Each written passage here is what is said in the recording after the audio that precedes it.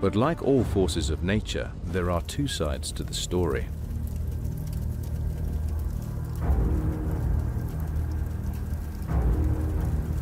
Like a phoenix rising from the ashes, a bird appears in the smoke. Birds of prey, and especially kites, spot wildfires and dart in.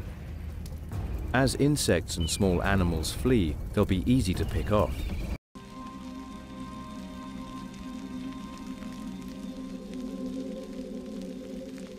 Little creatures perish, barbecued by the flames.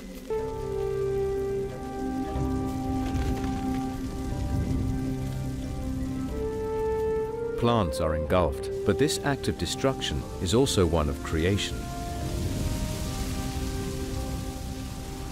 Many trees and shrubs need the flames to cleanse their bark and rid them of parasites. They have flame-retardant bark so that enough of the tree will survive and can regrow.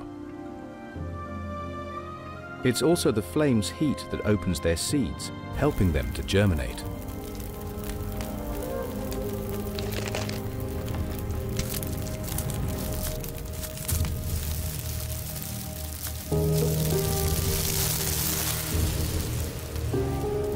And finally, the burnt vegetation provides a rich layer of ash, a fertilizer, accelerating the fresh growth, rebuilding the aftermath.